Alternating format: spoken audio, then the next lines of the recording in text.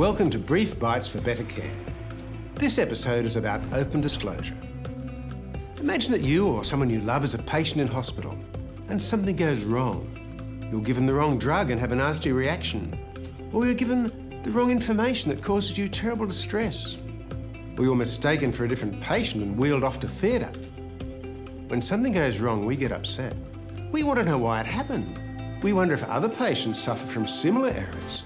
Above all, we want an explanation. When a wall of silence goes up, when no one talks with us, no one explains, no one apologises, we become angry. We may be tempted to call a lawyer to sort this out.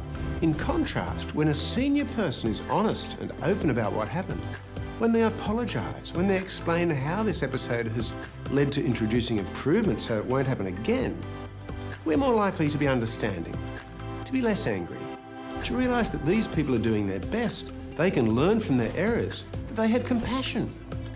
This is what open disclosure is all about.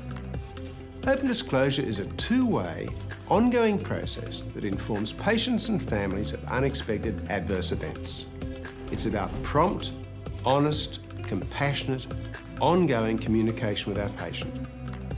When an adverse event occurs, the rule of thumb is to ask ourselves two questions. How would I like to be treated if I was the patient? And what's the right thing to do? Thanks for watching BriefBites. See you again.